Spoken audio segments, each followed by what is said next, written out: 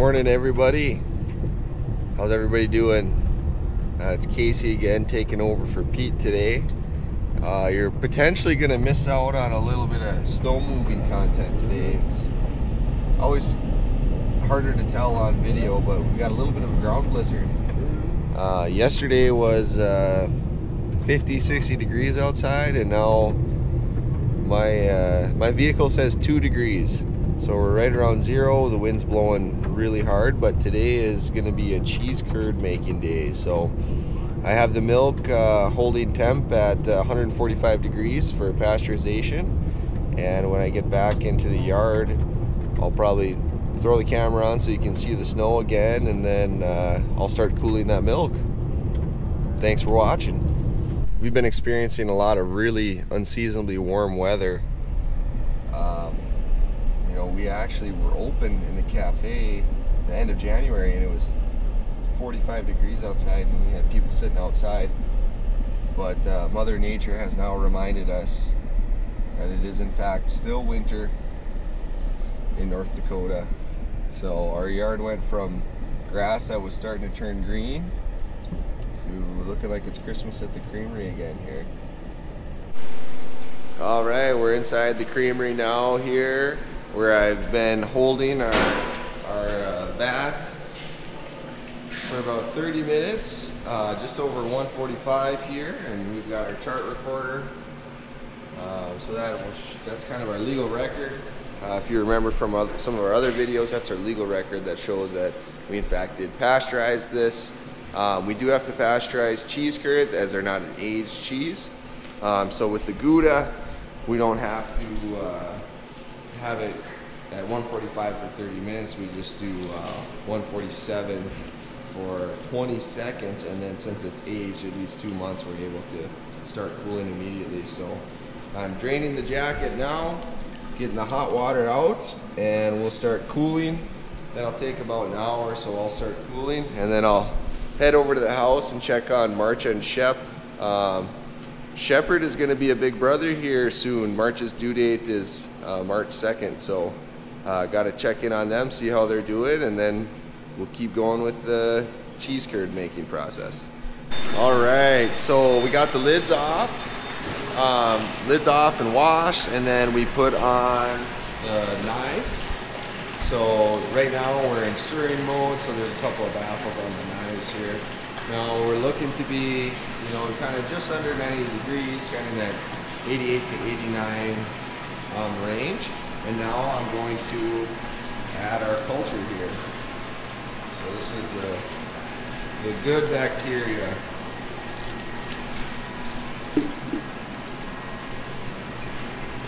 So if you remember from our Gouda cheese making video, we usually have this vat quite a bit higher. When we make a batch of Gouda, we produce a lot more product at one time. But we like to make the cheese curds fresh and consumable right away, so we don't really want to have any waste. So today this is a 250-gallon batch, so we're not even, well, we're a little over 1/3 of what this vat can hold. I guess in the future, if more people eat our curds, we'll have to make bigger batches, but we're usually in the 200 to 300 gallon range. So this will ripen for about a half an hour now, and then it'll be time to add the rennet. It's been ripening for about a half an hour, and now I have my rennet, which is an enzyme that will help the milk coagulate. So I'll start adding this now. We'll usually spin for about, or we'll stir for about 2 minutes fast, or a minute and a half, and then we'll slow it down and we'll reverse it to try to get the milk to a standstill, and then that will also sit for about another half an hour.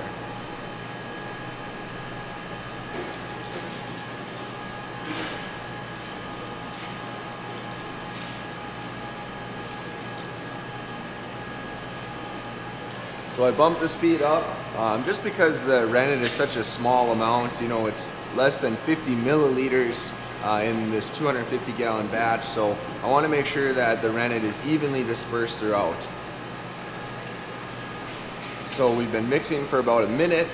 Very shortly here I'll reverse our knives and our baffles, and we'll try to get this milk to a standstill.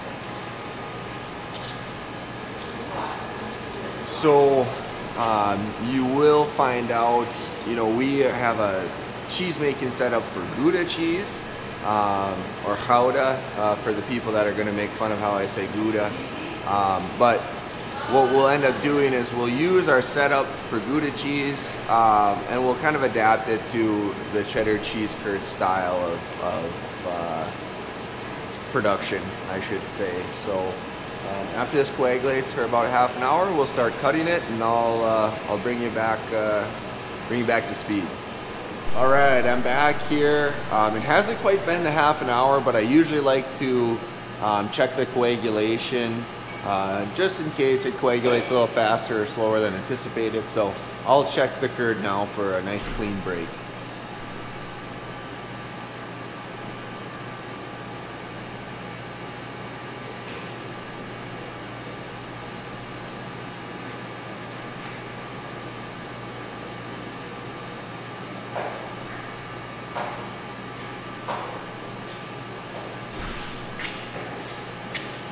Well, I'm glad I came a couple minutes earlier because it's looking like it's pretty much ready to cut.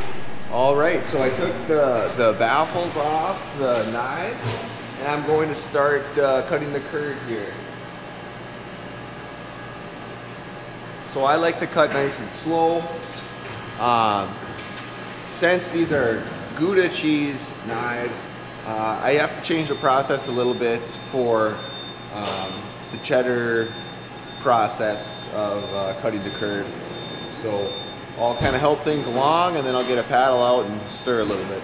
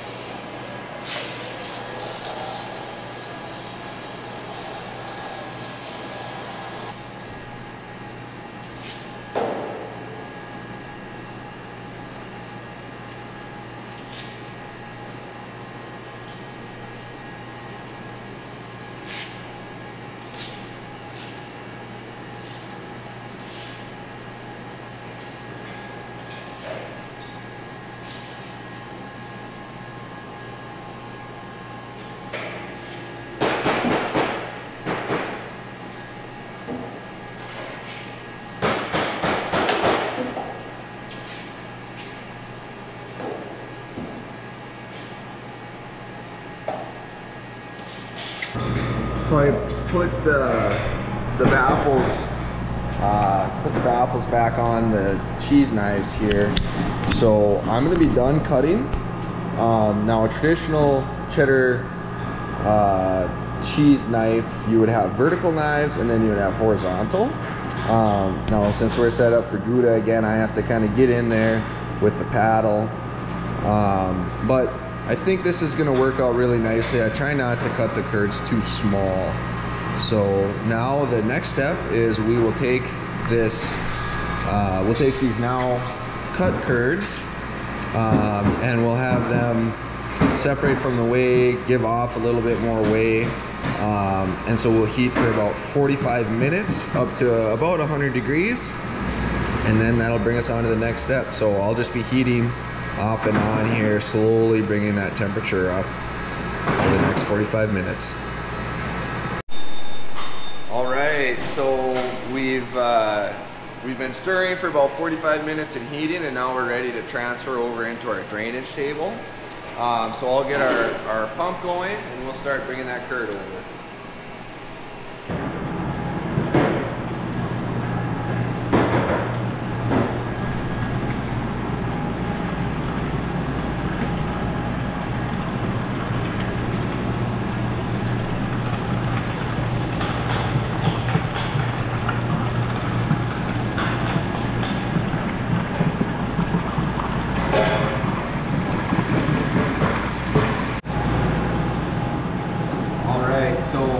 Doing now is trying to just get the curds that are pumped over nice and uniform and level.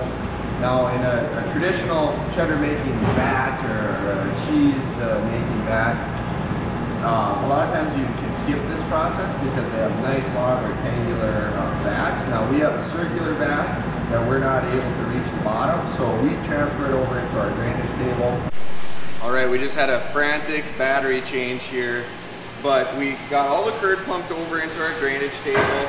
Everything's nice and level.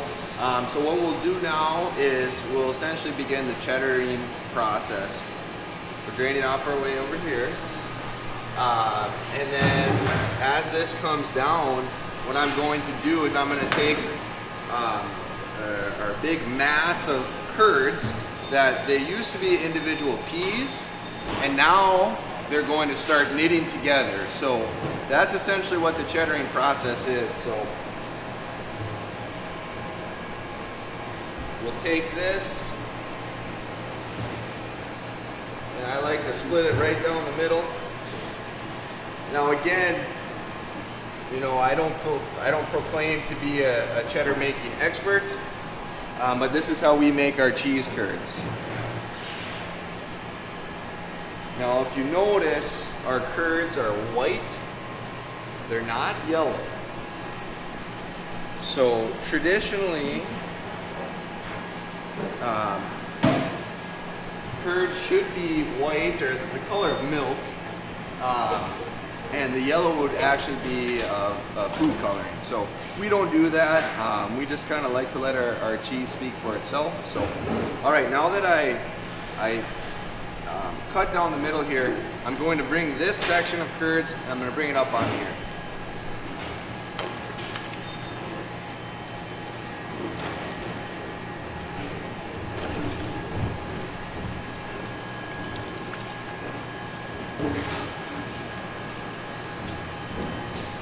So the purpose of doing this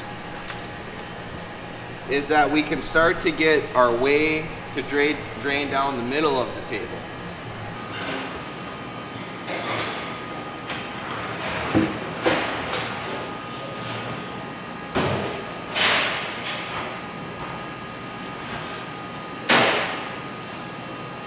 Okay, so as you can see, what used to be kind of individual pea or bean sized curds, they've started to knit together. Okay, that's what we're looking for. So over the next probably about 2 hours, these individual curds will knit together, and we'll start to get to the cheddar cheese final product, or in our case, cheddar cheese curds. So I'll take these two big slabs now that are kind of split right down the middle, and I'm going to take a knife and I'll cut them into essentially bread loaf sizes. And then we'll take those loaves and we'll flip them and we'll stack them until we get to our desired end product.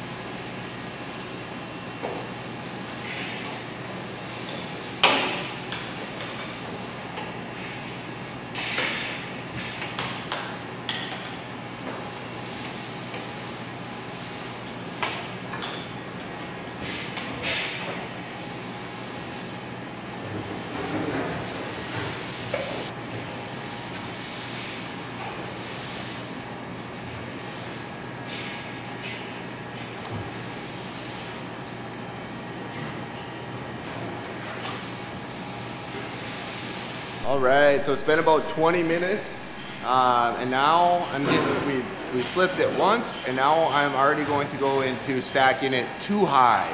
So I'll cut these slabs in half and then flip them and stack them.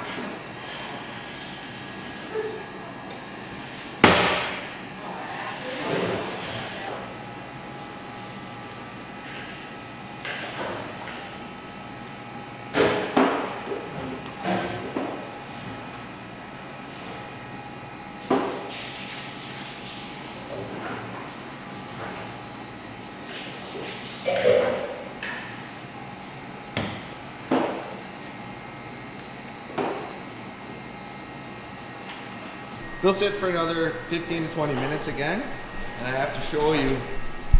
Here's Marcha. So pregnant with our, we don't know if it's going to be a boy or a girl, And with Shepherd, our son, she cleaned the cheese vat at 40 weeks. So I think she's trying to get this labor started. So thanks for cleaning the vat. All right, time for another flip.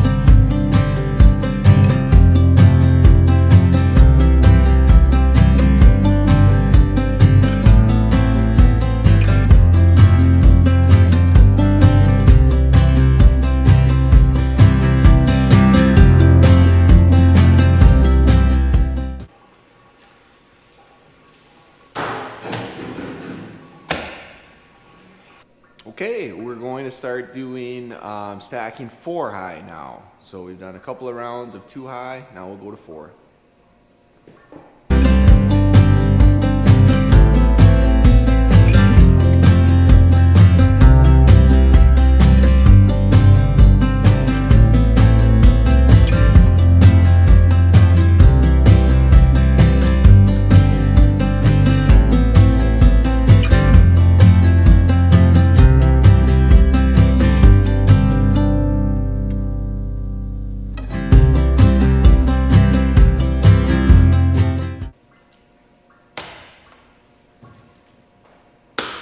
So with time and heat, that good culture is continuing to work.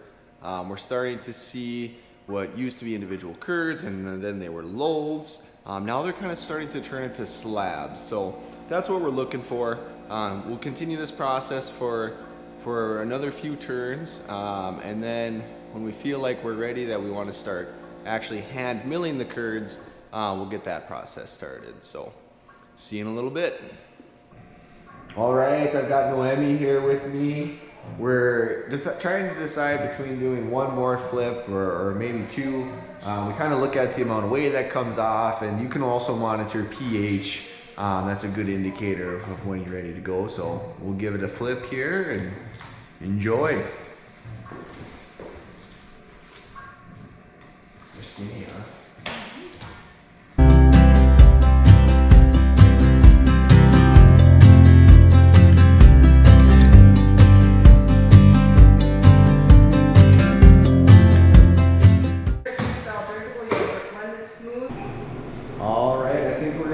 Final flip now. So we'll start, I usually try to find the thickest slabs to put on the bottom so they get a little bit more pressure than the thin ones. And we'll start lining things up, and then we'll start milling very shortly.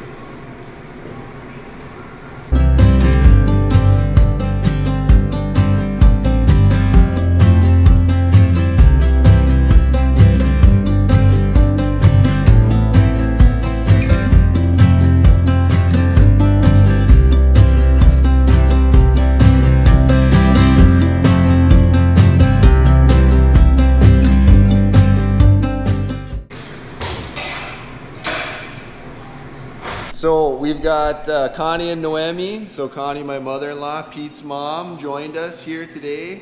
We're gonna get started with the milling process. So we're happy with where our slabs are at. So we're gonna put them into our curd mill, which it's kind of like it's like a homemade French fry maker.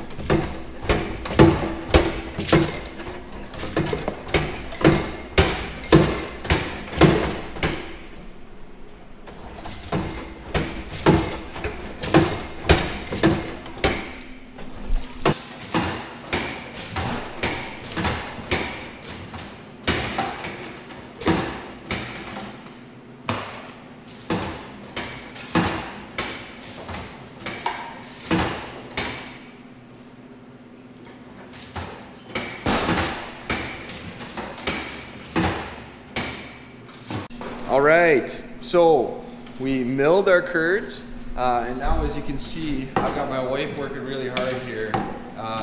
She is essentially, we're trying to incorporate the salt that we've added evenly throughout the curds.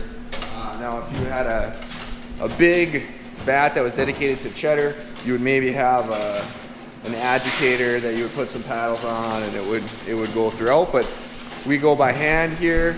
Everything's kind of artisan, so I'm gonna give her a break here. Yeah, that's all the salt. All right, we've got our curds nice and mixed up here. We'll start filling some buckets here and start filling the deli containers by hand. Okay, so this is the final step of the process. We'll fill our deli containers, and then I'll right away stock up our on-farm store, the milk house store on our farm.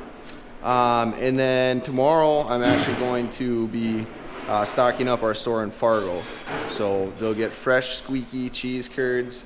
We're a little bit short-handed today due to the winter storm. One of our full-time employees wasn't able to make it. They had about 20 miles of highway that was was no travel advised. And then school was closed, so we're missing out on 1 or 2 high schoolers. So we'll be filling these by hand for a while yet. So I better put the camera away. Thanks for watching. Bye. Okay, I actually forgot I wanted to show you. So we made some fresh cheese curds in the middle of a winter storm. So right now we only make fresh cheddar cheese curds with no herbs or spices. We've been saying for a couple years that we really want to be able to do that. The one thing that we do is we will take these and we'll hand batter them, and then we'll serve them in our cafe. But if you would like, comment, if you have any suggestions, or if you're a cheesemaker out there, we'd love to hear how you make cheddar cheese curds. But if you have a special flavor, some people, they like jalapeno or dill pickle, ranch, whatever, comment your favorite flavor, and we'll look into getting that going. So, all right, and we did taste test them. Very good, very fresh, very squeaky. Now I do actually have to get back to work. So thanks for watching. I hope you enjoyed the video.